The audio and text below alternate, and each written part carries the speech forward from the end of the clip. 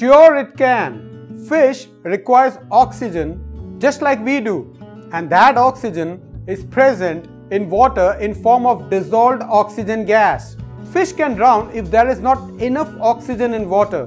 Water can run out of oxygen if there are too many fishes and other creatures consuming the oxygen from water. Fish requires consistent intake of oxygen to survive. Their gills absorb oxygen from water molecules as water passes through the gill membranes. A fish reacts harshly to low oxygen levels, and this can be seen through slow and laborious breathing. And just like us, as they breathe, they consume oxygen and expel carbon dioxide. But at times, in an enclosed water environment like a fish tank, this gradually depletes the life-sustaining oxygen from the water.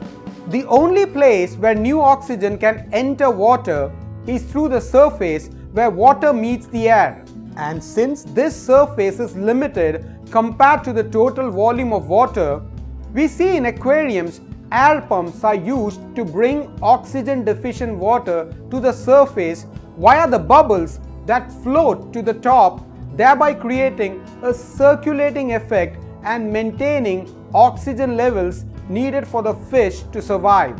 But even then, if you put hundreds of fish in a small tank, they will all still die even with aeration because the fish to water ratio is too great.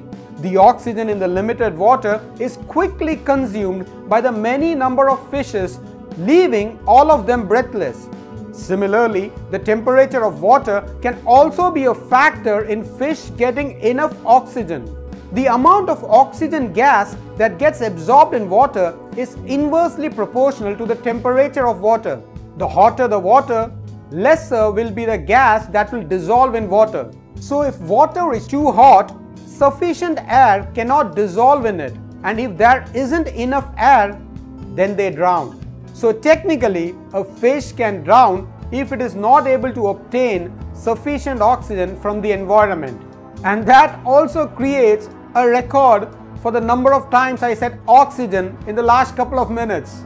I hope you enjoyed this short video, which was a little different from my regular videos. If you found the information interesting, then please give it a like and let me know your opinion in the comments below. Please do subscribe to my channel. I will see you soon in another video. Thanks for watching.